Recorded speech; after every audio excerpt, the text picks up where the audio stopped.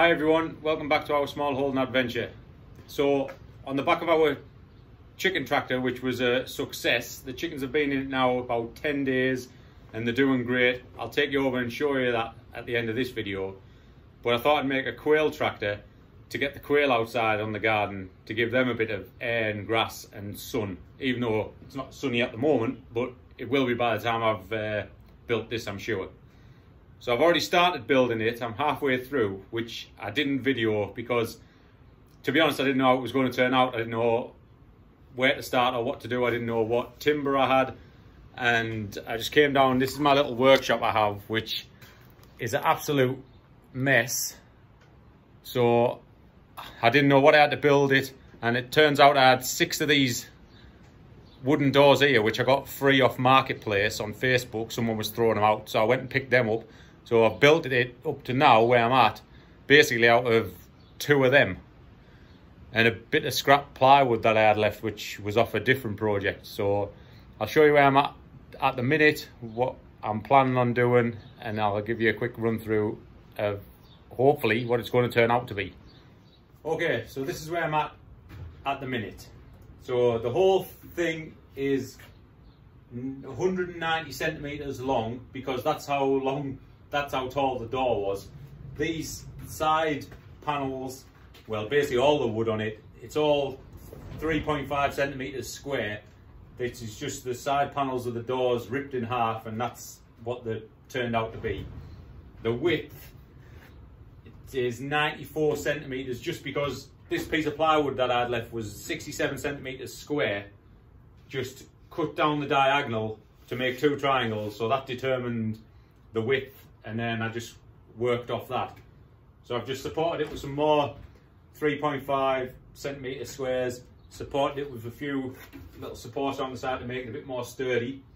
So I'm going to mesh the whole thing so it keeps it rat proof, or as rat proof as we can.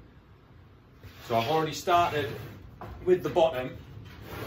So that's all meshed, the bottom. The bottom's just going to be like that. That's just going to sit on the grass. It's going to have no wood or anything on the bottom. And it goes up the side. And then the whole of this side's going to be meshed everywhere, leaving a little opening in the back end for the housing area. So the water and the food and everything will go in the housing area, so it doesn't get wet. In this side, this will just be the run. I've got a 15 centimeter door here, which I've still got to make. But around the edges, I'm gonna use this feather edge board, which is just thin at that end and thick at that end, so it all overlaps and keeps the rain off. So that's going to go up there and down the sides, down there, because apparently the quails don't like drafty environments. So if I leave it all open, the draft gets through, they're not very happy, they won't lay eggs, and then we won't get quail chicks. So our first hatch of quail was a success. I think we hatched 16 quail, but we sold all them. Someone gave us a good price for them, so we sold all them. We've just had another hatch of them, which is 20, which I did make a quail brooder in one of my other videos, which I've modified a little bit because it didn't really work. It was a bit dark. Well, I'll take you and show you that a bit later on. But this is just for the adult quails, to get them out, get a bit of sun in the summer months and make them a little bit happier. So let's get to finishing this off.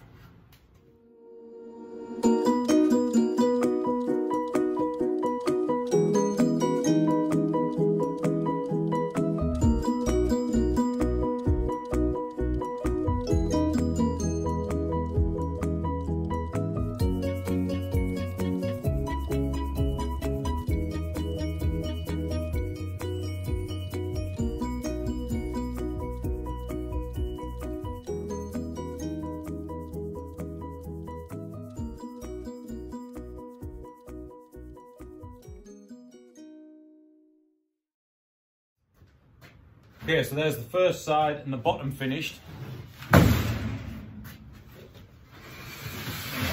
Check it out.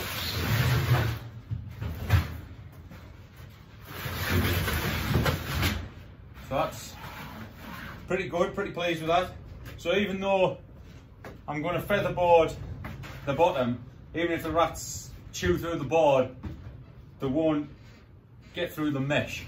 So it's just a bit of double security for the little quail, because they're a prey for everything. So we'll keep them as safe as we can.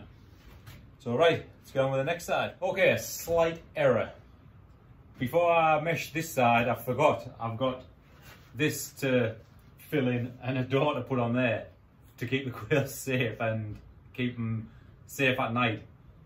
So I've got to get on with making that first before I can mesh this. I'll never be able to get in to do it. So all I'm going to make that out of is I'll just clad it in this bottom bit here, in this thin plywood that I had lying around, and then I'll featherboard over it with the feather edge board.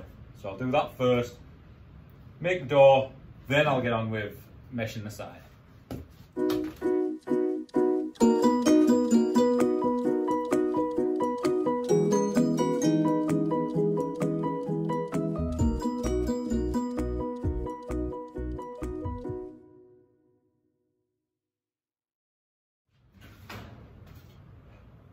So, got the first boards on. This is what I mean when I don't plan ahead or plan anything out. Now I've got to climb inside there because I've already got this mesh on and bloody screw it in from the inside, which I'm going to have to get in there, and it's not ideal, but we'll make it work. So now I'm going to featherboard the edge of this. You don't really need to, but this is just to make it look a bit nicer for when it's finished. Featherboard all this, make a door, then I'll clad the edge, and then we'll work on the housing unit. Okay.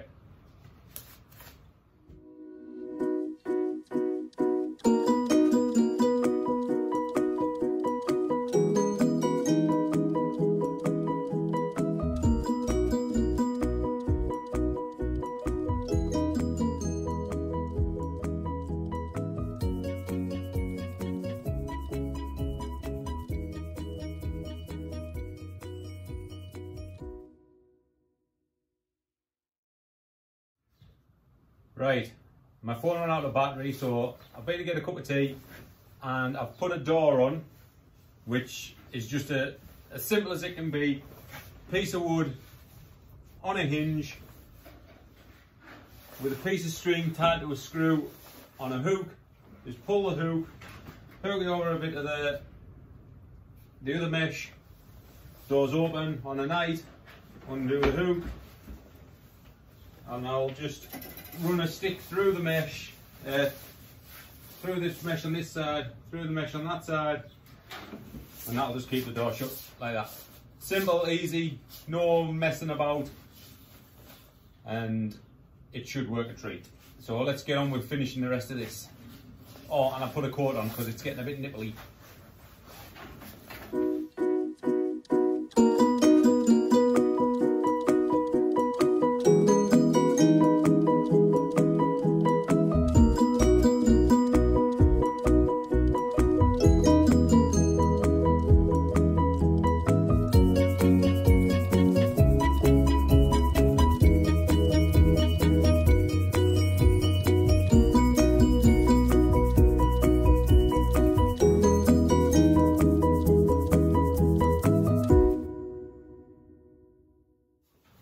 Right, so that's all the mesh done. So every part of this now is fully meshed, bottom, sides, top. The only bit that's not is this, where the door's going to be, but it's going to be featherboard and plywood board. So that's the only bit that's not going to be meshed. But if you want to, you could mesh the inside of the door, so if anything chews through the door, they get the mesh. I might even do that yet anyway, but I'll see how we get on. So we just need to featherboard this all up, make it look pretty-ish, and then the job's finished.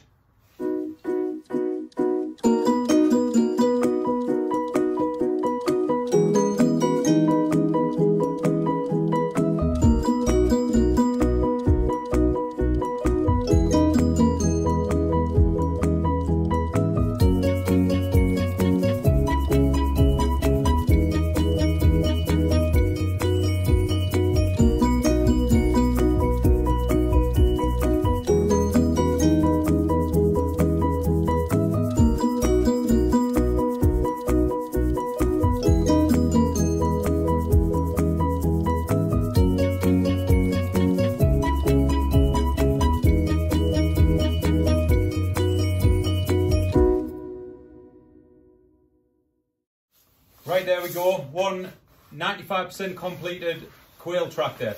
Predator proof, draft proof Quail tractor. So everything seems to be working at the minute. The door, little lifter door, hook it on there, that's fine. I'll put some wrap over hinges on here when I get some. I just don't have any long enough at the minute. I'll get some of them tomorrow or next week. And I'll put them on there.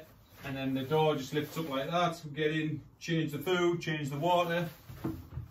Everything's okay.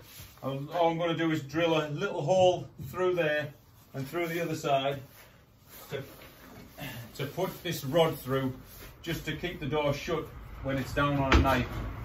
But it shouldn't need it. It's pretty secure and predator proof. So yeah, happy with that. I'll take you over now and show you how the chickens are getting on in the chicken tractor. So there's our chickens in the chicken tractor. As you can see, they've been in there about 10 days now. So there you can see we've moved them 1, 2, 3, 4 times. And where they were first, already starting to grow back. Probably better than it ever has. So that's 10 days worth. And probably move them again tomorrow. So probably get another 10 days to the fence and then back up. So 20 days per strip. So by the time we get into about 5 strips, they should be ready to process, all happy and healthy.